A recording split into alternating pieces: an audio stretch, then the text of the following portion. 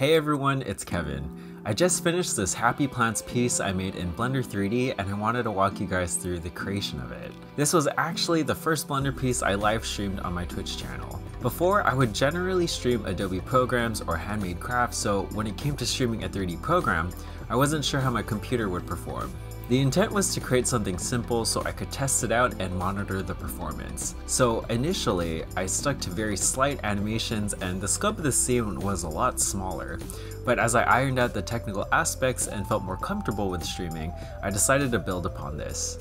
I also wanted to try out a pixel art effect. I've seen some inspiring pixel art from 3D pieces made in Blender and I thought it'd be fun to test it out. For that, I referenced a tutorial from Default Cube that was really helpful.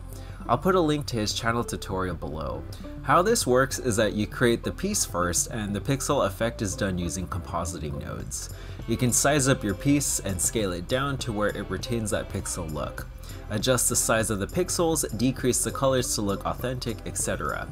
The effect was very versatile, so I thought it might work with a simple scene like this one. For the concept, I really didn't have one fleshed out, but because I was thinking something simple, I immediately thought of a plant and then went from there. Then I kind of brought in more elements as I went along. So I started off with this middle plant here. This was created with a combination of meshes and grease pencil. I first modeled the plant and then applied a toon shader on it.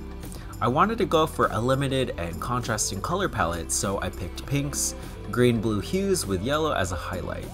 To add the outline, I created a shader with a diffuse material and used the solidify modifier to help. Then, with the pot completed, I drew the actual plant with grease pencil. I drew the leaves in differing Y planes to give it some dimension and put them on separate layers and animated them. I've repeated the same process for the other two plants.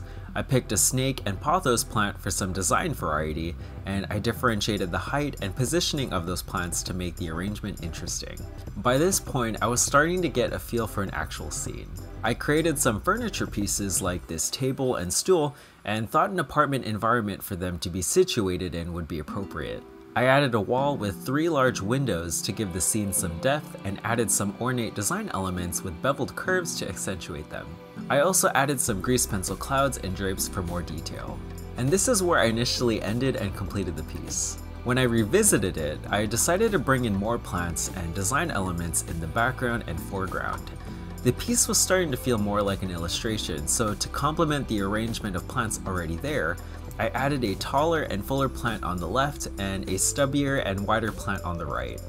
Again, picking other plants for variety. Also, the plants all have the same face but at different offsets. The city buildings in the back and the string lights were actually created using geometry nodes. If you've seen my procedural city animation, these elements were taken directly from that but recolored to fit the look of this scene. I situated the buildings to fit appropriately from the camera angle, and since these buildings were procedural, that helped with adjusting the height and width to work with the scene. To mimic depth, I created these grease pencil planes, colored them the same color as the background, and adjusted the transparency to make it look like some buildings were further away. The elements in the foreground were all created using grease pencil. I included a variety of banana, monstera, and palm leaves here for some design variety. I also colored them according to the existing palette, but made most of them that pale green to balance it out. The plants closest to the camera also have a blur effect on them that goes by depth of field. This is actually a grease pencil effect that you can toggle on or you can blur them manually. The leaves are also on different planes in the Y and they're animated very slightly so that it's cohesive with the rest of the elements. To repeat their animations, they have time offset modifiers on them. The butterflies here were actually taken from a very early piece I did a few months ago inspired by Studio Ghibli.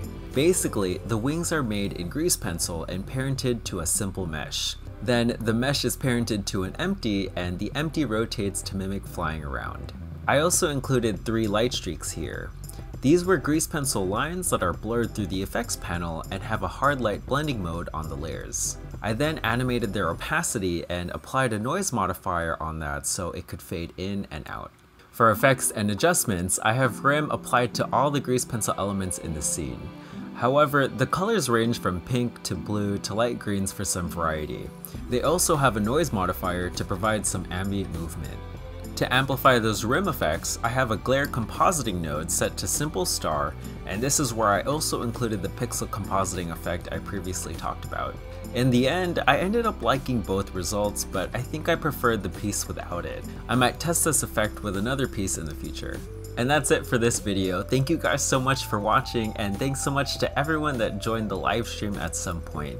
This was a lot of fun to do, and having people there made it even funner.